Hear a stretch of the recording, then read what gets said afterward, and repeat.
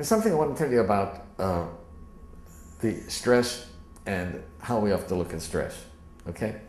And I think it's an important thing because many people have told me from my lectures it's the one thing they remember, okay?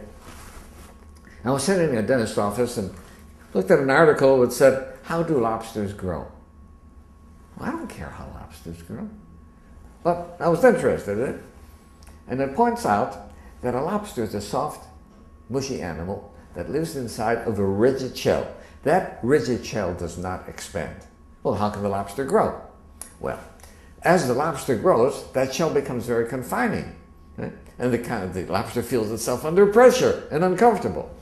It goes under a rock formation to protect itself from predatory fish, casts off the shell, and produces a new one.